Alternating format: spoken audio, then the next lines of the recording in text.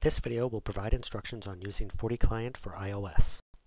FortiClient for iOS is an SSL VPN, or a Secure Socket Layer Virtual Private Network, web mode client. It provides secure communications to your network across the internet through the secure socket layer to ensure both data privacy and security. Step for using FortiClient for iOS is creating a connection account. When running the application for the first time, the Add Account window will open first by default. To create an SSL VPN connection account, you need to enter an account name. I'm going to use Fortinet Demo, and select OK. The Account Details window will open. Note that each account created must have a unique name. Next, select Hostname. Then enter the server hostname or IP address using the keyboard. I'm going to use ssldemo.fortinet.com, and then select Done on the keyboard menu.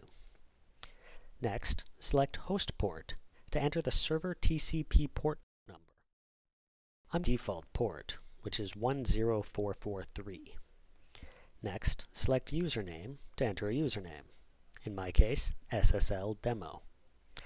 Then select Done on the keyboard menu again. You can toggle the check certificate value in the server certificate section to off if you do not want to verify the server certificate. The default value is on. In general, you'll want to turn this option off when your server certificate is not in the default trusted list of iOS devices. For example, you would want to turn it off when using the self-signed certificate on the FortiGate device for the SSL VPN connection. Finally, select Done from the top menu pane to create the account. The Accounts window is displayed, and, as you can see, the Fortinet Demo account has been created. To add an SSL VPN connection account, from the Accounts window, select the plus sign in the top right corner of the screen. The Add Account window will open. Enter an account name using the keyboard. I'm going to use Sunnyvale HQ, and then select OK. Remember that each account has to have a unique name. The Account Details window will open. Select Hostname and enter the server hostname or IP address using the keyboard.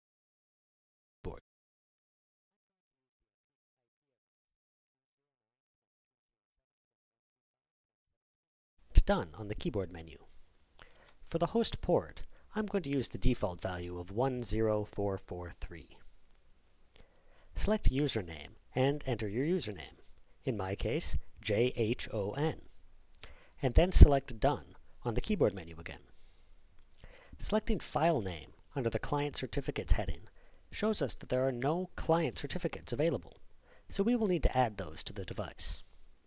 Select Done from the top menu pane to create the account and return to the Accounts list. To configure a client certificate, you need to import the certificate to the FortiClient application using iTunes. So, open iTunes and connect your iOS device. From your iOS device's home screen in iTunes, select Apps from the menu bar. Scroll down to the File Sharing section, and from the Apps column, select the FortiClient icon. Then select Add in the FortiClient Documents column. The Open window should pop up. Browse your computer and locate the desired certificate file. Then select Open to save the certificate file to the iTunes FortiClient document file sharing directory. Now, when you synchronize your iOS device with iTunes, the file will be loaded to your device. To use the client certificate that we imported, open the FortiClient app on your iOS device. Select the Edit icon, and then select the account to which the certificate applies. Open the account configuration screen, select the file name box, then select the certificate you want from the list, and hit Select. Now you need to enter the passphrase for the certificate, so select the passphrase box and enter the passphrase using the keyboard. Note that your passphrase should be a little more complicated than the one I'm using. The summary box should show a brief description of the certificate. Select Done to return to the account screen, and then select Done again to finish off the process. SSL VPN connection. From the account screen, select one of the accounts that you've created. The sign-on screen will open. Select the password box and enter the password for that connection using the keyboard. Then select Done. Also, please use a more complicated password than the one I've used here. Select Login to log into the account. Once connected, the Bookmarks screen will open. From here, you can go to your previously bookmarked locations or create new bookmarks. To create a new bookmark, select the plus symbol in the top right corner of the screen. The bookmark window will open. Enter a name for the bookmark. I'm going to use Fortinet. Then, enter the location of the bookmark. In my case, http://www.fortinet.com. You can also enter a description of the bookmark if you'd like. I'm going to leave that section blank. Select Done once you've finished to be returned to the bookmark screen, where your new bookmark should be visible.